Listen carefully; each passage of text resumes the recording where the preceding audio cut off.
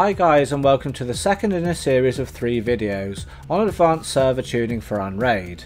Now if you haven't seen the first part, then please I suggest you going back and watching that first. Anyway, so let's move on.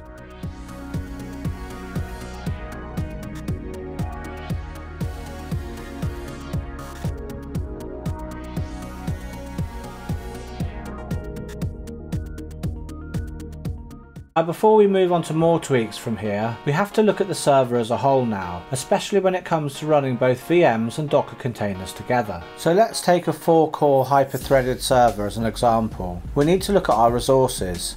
So obviously we have our 4-core CPU. So if when we have 4 cores, why when we make a VM can we see 8 CPUs? Has it magically turned the CPU into an octo-core CPU? Well, of course not. It's because of hyperthreading. What this is basically when a core is able to run 2 different compute tasks at the same time. And how? Well, because many times a core isn't being used because it's waiting upon a device. On a normal core, other tasks are blocked until the task is completed. But on a hyperthreaded core, it allows another task to use the CPU in between. So basically sharing the same core. Now remember this for later on when we talk about latency. Right, so we've got 4 cores, each with hyperthreading, therefore allowing 2 compute tasks per core at once. So basically 8 compute tasks at once can be done on this CPU. So having 8 logical CPUs. And so these logical CPUs are presented through the KVM CPU scheduler as 8 virtual CPUs to the VM. So with that in mind, let's take our quad-core server setup with 1 a Windows gaming VM and 2 the following Docker containers: Plex Media Server, SAB NZBD, Sonar and Radar. So this is what's going to be running on this server and the CPU resources that are available to it. But have we forgotten anything? Well yes, the unRAID OS itself. Well, unRAID generally favours low number cores, so let's put it here. So first let's look at our Docker containers. The one which will probably use the most resources is Plex, especially if transcoding a few streams. But actually SAB can also spike the CPU usage when it's unpacking files. And Docker containers on unRAID are free to use all of the cores. So when there isn't much free resources left, if you're gaming or transcoding streams, then this spike from SAB can cause little blips. Well, we all know that when we make a VM, the unRAID template lets us pin CPUs. Well, we can also do that with Docker containers too. So I think with a 4-core server, it's good to pin SAB to the first core, not letting it on the others. I personally don't mind if it takes a little longer to unpack a file. But before we do any pinning of cores, we must look at our CPU thread pairings, so we can see how our vCPUs relate to our physical CPUs, and we can do this in the tools system devices. Now these pairings are actually different numbers for different core count CPUs. So an octo-core CPU would have very different CPU thread pairings to this quad-core CPU, so it's best not to guess. So for me to pin SAB to the first core, I would need to pin it to 0 and 4. And then we do that by adding a line to the Docker template --CPU set -CPUs equals, and then the number of the CPU, so in this case 0,4. Okay, so just open up the template and we're going to need to click it onto advanced view, and then here you can see it says extra parameters, and we need to basically put the line into here. So again CPU set -CPUs equals, and then the numbers of the logical cores that you want to assign. So in this case the 0 and the 4. And then just click on to apply, and the Docker container will be refreshed, and then just click done. And now that container is pinned to that 1 core. The same core that generally unRAID prefers. So what about the other 3? Well, unRAID can use any of those cores it wants, and it will do when running other Docker containers. So if we were to run Plex, it can use all 4 of the cores.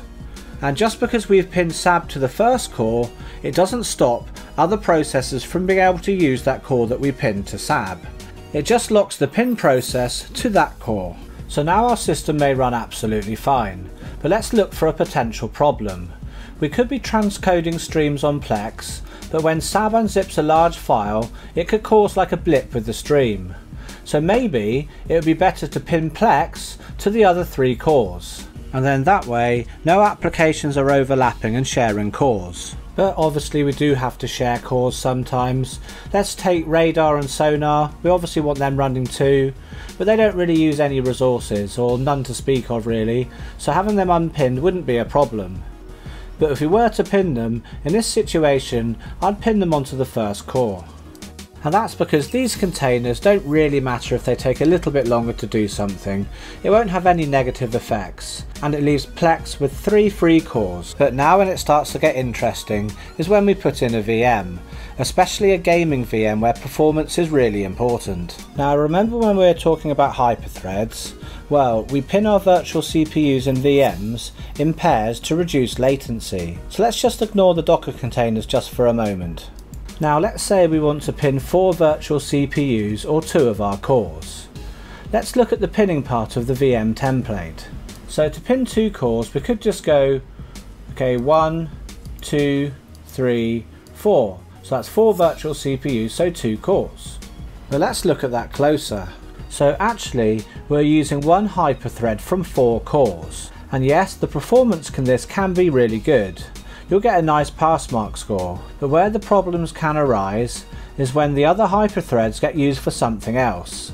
Now remember, a hyperthread core just allows 2 compute tasks to run at once. So if one of these hyperthreads is with a VM and the other is with something else, then latency will happen in a VM due to context switching, and latency is the enemy of any gaming VM.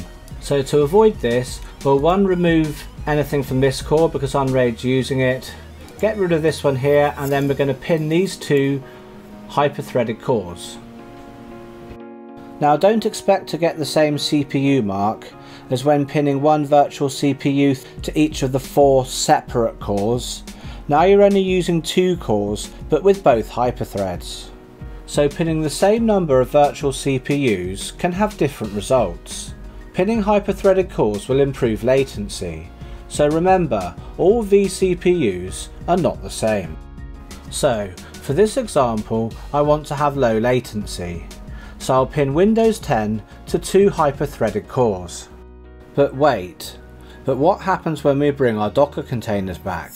Well, we can see that if both Plex and Windows are running at once, then we're going to have the latency back on Windows 10 and performance will suffer on both Plex and Windows. But then again, if they're not going to be running together, then everything would be fine. We could even give the Windows VM an additional core. We just have to make sure that when the VM is running that we shut down Plex and vice versa. But what if we need both running at once? What then?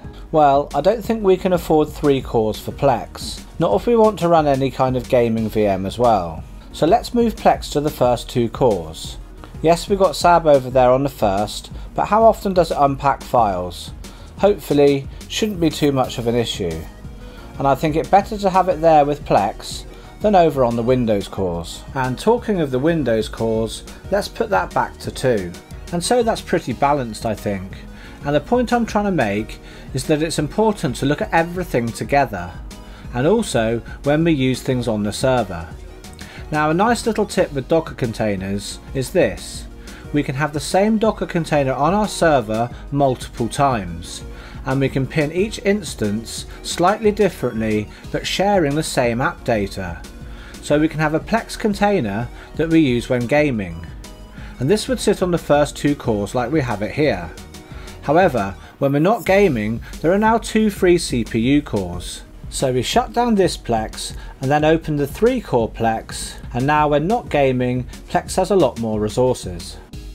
So let's have a look at how to do this. Okay, so we've got our Plex here, so let's click on here and then go to Edit. And let's click on the Advanced View. You can see here we've got the CPU sets pinned to 0, 4, 1 and 5. So that's our 2-core Plex. So all we have to do is just rename it at the top here and name it Plex and then 2-core. And if we scroll down here we can see the mapped drives here. And if we click onto Advanced we can see where the app data is. So anyway, just click onto apply and then done, and then that's renamed this container to Plex 2 core. So now we need to go onto our apps tab and just type in Plex again and scroll down and find the exact same container, and the one I've got here is the binhex Plex. So click onto that and then click on here to reinstall, but this time we're going to call this Plex and then 3 core. Again, we're going to click onto advanced view, and in the extra parameters, this time we're going to pin CPUs 1, 5, 2, 6 and 3, 7. We want to use the same mappings as before, and if we scroll down here, look at our app data to check it's in the same place as before. So the app data is still the same place, and then we just click apply and then done. And now we've got the 2 containers, one with 2 cores and one with 3 cores. They're just pinned to different cores. So obviously just make sure you never start them both at the same time, as that would cause an issue. But it's a very useful way to be able to use different resources at different times depending on what your needs are. Right, okay, so that's how we pin containers to cores, but we have other ways of controlling how much CPU resources are used by the container, and one of which is by using this. Again, we add it to the extra parameters box, and it's --CPUs equals, and then the number of virtual CPUs you want the container to be able to use. Now this is the CPU usage on my main server when using the container handbrake, but with no CPU control.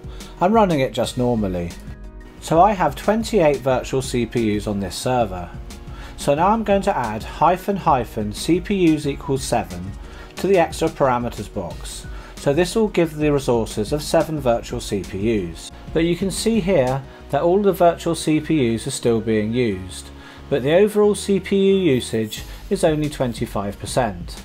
And if you think about it, 7 out of 28 virtual CPUs is 25% of the CPU, and so the container can't use any more than this. Right, so there's 2 different ways of controlling CPU usage. But now let's compare them side by side by giving both 50% usage of the CPU. But one way is using 50% of all of the cores, and the other way is using 100% of half of the cores. Okay, so the last thing we'll look at for controlling Docker container resources is setting a limit of memory a container can use. It's doubtful that you'll actually use this, but it's another tool to have in the toolbox. So for example, to limit a container to use no more than 1 GB of RAM, we would add to the extra parameters --memory equals 1G.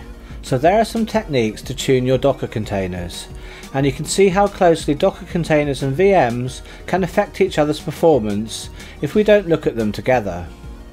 Well, let's move on and put more of our attention onto the VMs, but we'll look at that in the third and final part of this series. I hope you found some useful tips in this video, and if you did, then please hit the like button, and if you like the channel, then please subscribe, and I'll catch you all in the next part.